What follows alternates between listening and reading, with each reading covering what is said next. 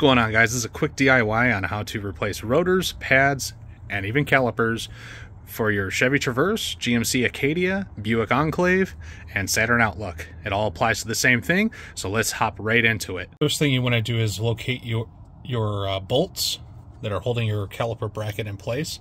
These are 21 millimeters up here, and also whoop, down there as well. Whoop, right there. If you don't have any power tools available at home, you could just use a breaker bar for this, or even a socket wrench. So basically you want to find a 21 millimeter, but I'm going to prefer this method, and this will take them off pretty easily. So let's take these off. Before we continue actually doing that, let's remove our brake hose for our brake line feeding the caliper. To remove this, you just remove this bolt. I believe this is a 11 millimeter, and we're going to remove this. So a lot of people, professionals, will take some tweezers with some rubber protection and squeeze this. This is kind of more of a backyard fix, so I'm just going to kind of leave it hanging here and put it back on the new caliper and then bleed the new caliper, and we should be good to go. But if you want to be safe, better safe than sorry, grab some pliers and just kind of squeeze this hose. Be very careful not to cut it.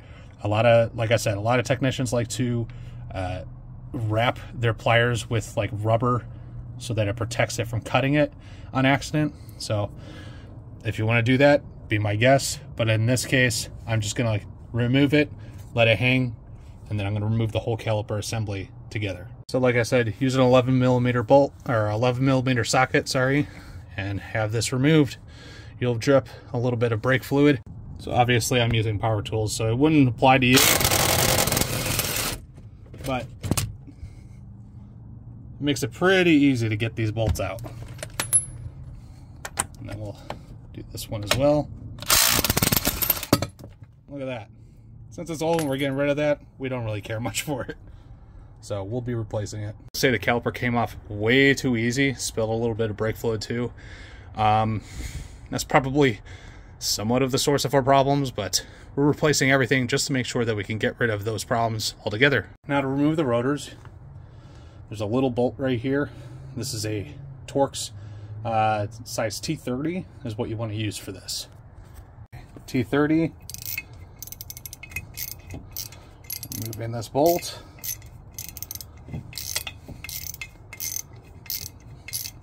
It's kind of hard to do one-handed, but you get the gist. Remove this bolt altogether, your rotor should come off. Now, it won't come off as easily as this because this has been a problem that I've been troubleshooting for quite some time. And I'm hoping that this is the last piece that I'll ever have to do.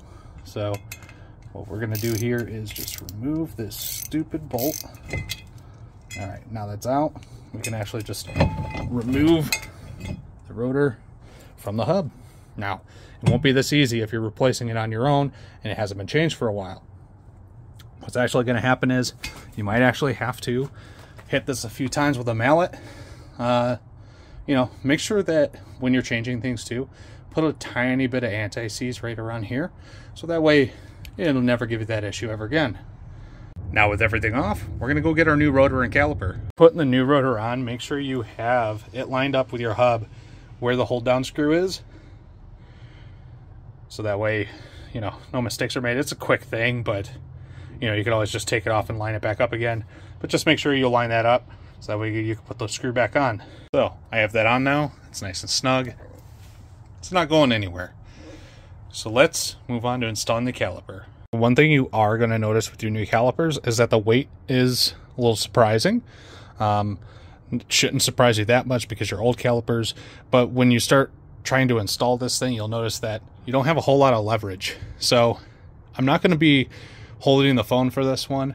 What I'm going to do is I'll start out with the top bolt into the bracket, and then once that's done, then I can kind of wiggle this around to get the bottom bolt on as well. So that's what I would recommend doing.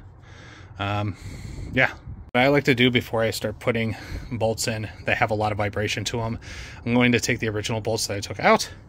I'm going to use some thread locker blue, and I'm only going to use like a dime size at right around, oh Jesus, So, just for example, I know you guys, I need a better system than this. But that's about all you need, okay? I've had bolts back out on me before while driving, and that's the only reason why I do that, so that it doesn't happen again. And yes, those bolts were torqued down to spec and still backed out, so just to be on the safe side, better be safe than sorry. The top bolt kind of in for the most part. I just kind of hand tighten it on there. I have enough room to just kind of wiggle this around so that I can line it up perfectly with the bottom bolt as well. So just a recommendation, if you need leverage, start with the top bolt. So everything's on nice and snug. Now you might notice that your new calipers don't have the hardware installed. Make sure you get the hardware included. It'll come in a separate pack. Should look a little bit something like this. So let's go ahead and install that now. Okay, I'm an idiot. I actually meant to start out on the bottom on the other side, on the passenger side. This is the driver's side, so that's just an example of what can happen.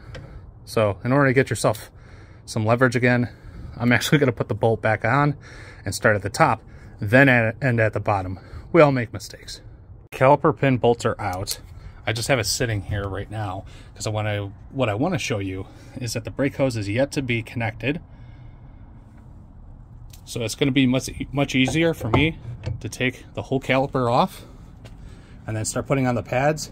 And then when I put everything on and back together again, then connect the brake hose and get ready to bleed. One little trick I need to show you before you install the hardware, just put a little dollop, like maybe about that much, you can see it, of little anti-seize on the bump here. Careful not to hit the rotor with it, but just to have it on the mounting points of where the hardware is going to be. So just a little bit, just a little brush on each little area. That'll do you good in the future. Okay, and once the hardware's installed, make sure you take like something like a small flathead screwdriver and just kind of make sure all your gaps are good on the front and back side. Make sure you can get all the way back there between the rotor and the hardware. Because the last thing you need is to put this all together and then all of a sudden the hardware's set up too much one way versus the other way, and then you get a bunch of screeching, and then yeah, don't need that. Okay, so here's the pad with the wear indicator on it. If you don't know what this is, once your pad gets down to a certain level, this metal piece right here will start scraping against your rotor, creating a squeaking noise. Once that happens, it's basically an indicator to change your brake pads. Now, most technicians will actually tell you that the one pad with the wear indicator goes on the inside portion of the bracket. Now, to me, I don't feel like it really matters, but this has always been something talked about. But for me, I just go ahead and follow the professional's advice. I stick this on the inside portion instead.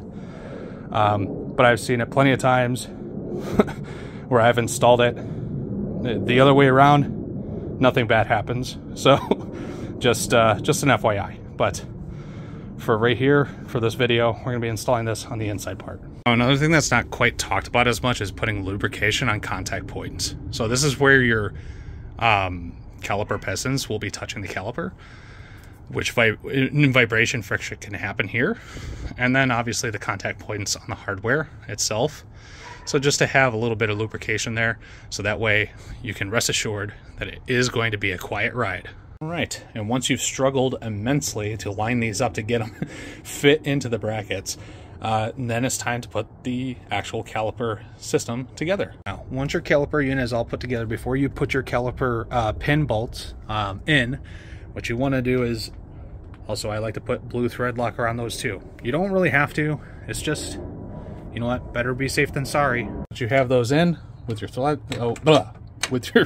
thread locker, what you want to do is just tighten those up until you have a good tightness to it for hand tighten, and then we're gonna get there. It's kind of hard to do this one-handed, but all right, so I think this is the last one. Okay, that's about hand tight. What I like to do is just do a little just to make sure it's on there real good. Same thing with this one. There we go. Check this one again, just to be sure. Oh, that had a little extra in it.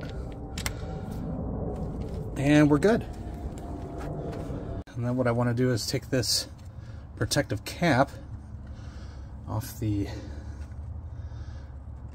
brake fluid feed to the caliper. It's usually like there we go. It's starting to come out. Oh my gosh. Jeez. Alright, it's out. And then I want to take my brake hose, line that sucker up.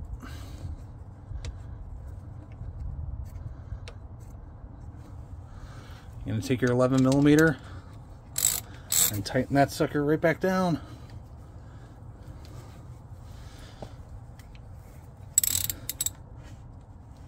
There we go. Nice and tight. You don't really need it crazy tight. Just a nice good snug hand tight. Or as tight enough as it can go by hand. And then basically this is ready. Oh my god, my hands are so greasy right now. Okay. Here's your bleeder screw. Get yourself one of these, or a water bottle and a curly straw or something. You can use some rubber hose, or some nylon hose or whatever. So basically what you want to do is once you're bleeding the system, you have it drip into something where all the brake fluid goes. I know, I've been sounding like I'm out of breath. I need to get out, get some exercise. Woo! But that is how you change a caliper on one of these cars. And the rotors and the pads. All one piece. If you like what you saw and the advice helps you, I'm only here to try to help myself, but also, like, if it helps me, but also helps other people, I'd rather just post that and make sure that, you know, if it does help someone else, then I'm here for it, right? But in all seriousness, if this helped you, I know it's cheesy to say, like, subscribe, follow, whatever. I'm on Instagram, Facebook, TikTok, and here. So make sure you support your creators. The algorithm works its way through likes and comments. Unfortunate, that's just how it is. Just make sure you do me a solid. If it helped you, then fine. If it didn't help you, leave a hate comment and still drive up the algorithm. I don't care. I'll see you guys on the next one. Coming soon in spring, we're going to do a Stage 3 Texas Speed Cam swap and a tune for Terra Tuning on the Dodge Charger. So stay tuned.